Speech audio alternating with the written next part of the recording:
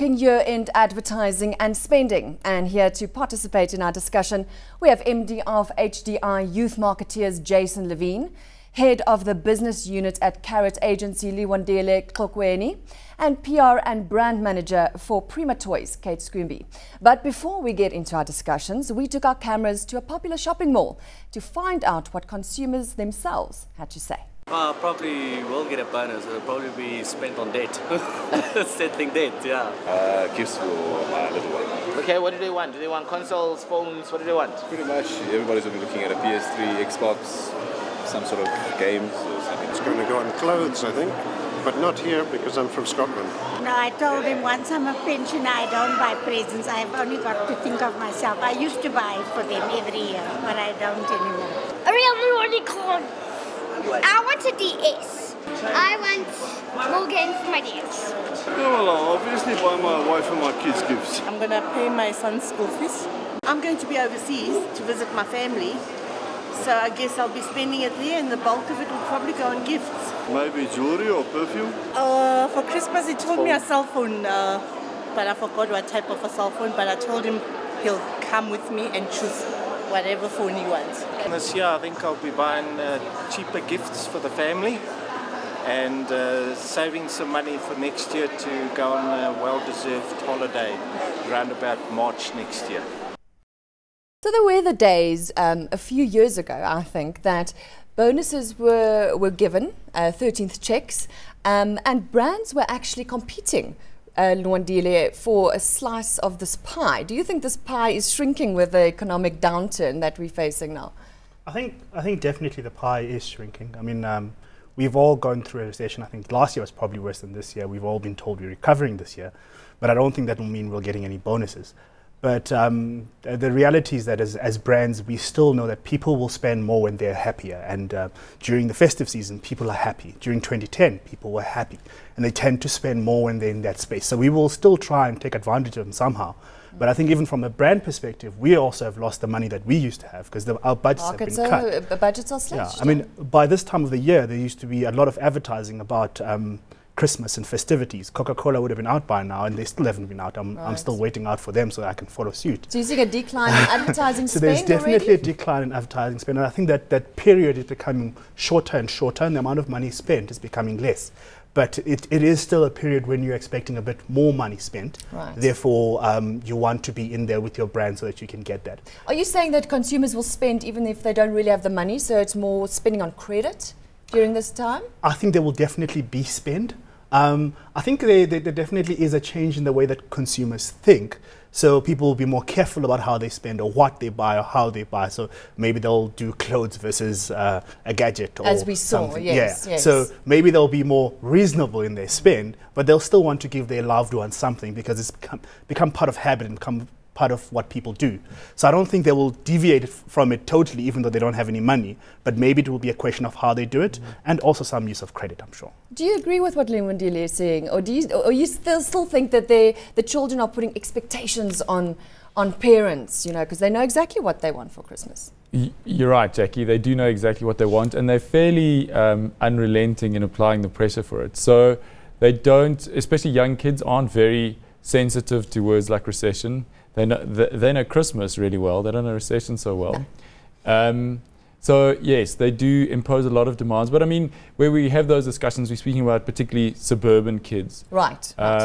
Rural and peri-urban kids, I think, have a greater sense of reality. And in many rural homes, for instance, I don't think this year will be different to other years, where the kind of Christmas gifts that prevail are clothing and even provisions for school next year.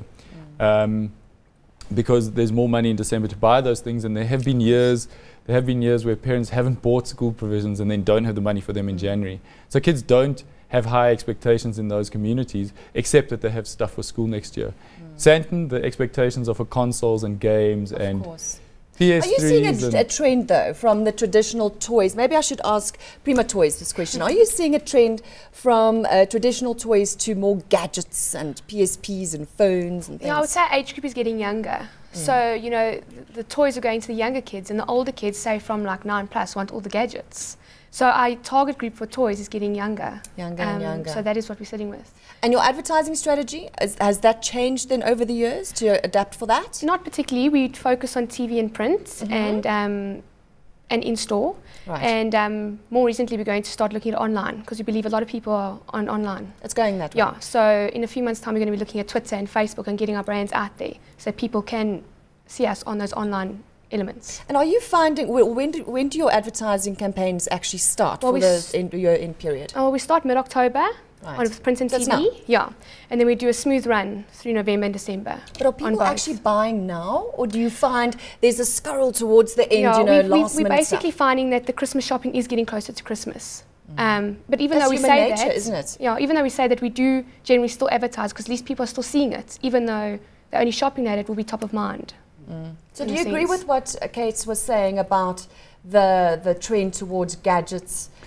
Yeah, I mean, gadget demand is kicking in earlier and earlier, age-wise. So right from tweens, as she says, 9-year-old girls definitely don't, or 9, 10, 11-year-old girls definitely aren't interested in dolls so much. What as did they that are girl in new say? phones. She wanted a DS. Yeah, DS. What's a DS? Nintendo DS, There we go. a game console for sure. Okay, so then advertising obviously plays a huge part, the power of advertising, Lundile, towards kids. What is your take on that?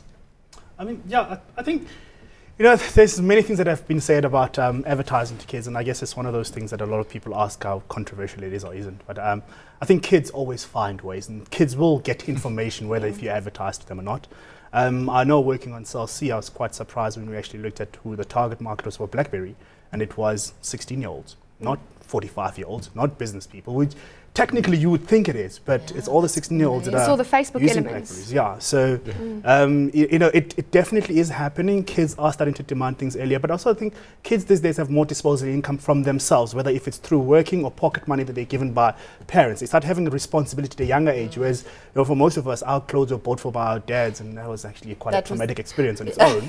You know, but you know, we didn't have an option. Kids these days are given an allowance, and they buy their own T-shirts. So there's a slight difference in which in the ways in which they interact. And I think from an advertising point of view, we are trying to find more and more ways to target children. There are more and more actual mediums actually based for children. When we were younger, you could only watch SABC 1, 2, and 3. Right. Now there's actually specific kids channels, specific kids magazines, so that there's a channel to speak specifically to those people because there's a demand. So you're saying you're taking an integrated strategy rather than just a TV or a radio, whatever the case may be? I think you have to.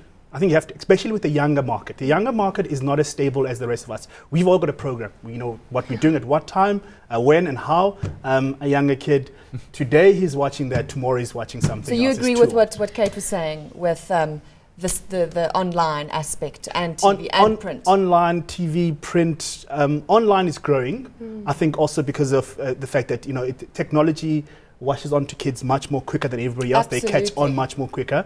And also technology has become simpler because there's now BBM, BlackBerry Messenger, which they can communicate to each other with. And also there's Mixit, which is, both of them are fairly inexpensive and free. So they're able to stay online or on digital platforms much more than any other platforms, which is why it has become more and more important to use it. So Jason, your thought on the power of advertising, because I think if you ask any sort of middle to upper class child, what do you want for Christmas, they know exactly. In fact, I mean, it's interesting to speak about the power of advertising at this time of year. I think kids, teens, young adults are very sensitized to advertising and communication. But for items like gadgets and Christmas gifts, I think it's much more about the power of the playground. Even if there was little or no advertising about Ben 10 to preschoolers, it's the word of mouth. Or iPhone 4 to teenagers, they will hear about it within days of it being launched. And then what if we can't afford it, Jason, as parents? What then? I mean, I think a greater sense of reality. South Africa, where we've probed it, was in kiddom, was relatively sheltered from the recession. So lots of kids didn't feel the pinch of the recession last year into this year. So it hasn't reduced their demands. But in houses where there has been recessionary pressure, young kids don't understand it. Six-year-olds don't understand it. But 16-year-olds have to understand it because they feel it on a daily basis. So they're a bit more accommodating. But small kids don't get it and don't care. What are the biggest sellers in terms of toys? Well, we've got, this year for the hottest Christmas toys, we've got a few lines. We've got paper jams, which is a new musical instrument, just a toy. And then you've got your normal like Ben 10 and your Transformers, and you know, for girls would be like Bratz and Moxie. So it's all your baby born dolls and things like that. But I think for young kids getting gifts in the recession, they'll spend slightly less. So instead of buying a high-priced item, they'll get a cheaper, smaller toy, and yet they will still get something for Christmas. So I don't think they'll be disappointed. What are you forecasting in terms of sales for this year?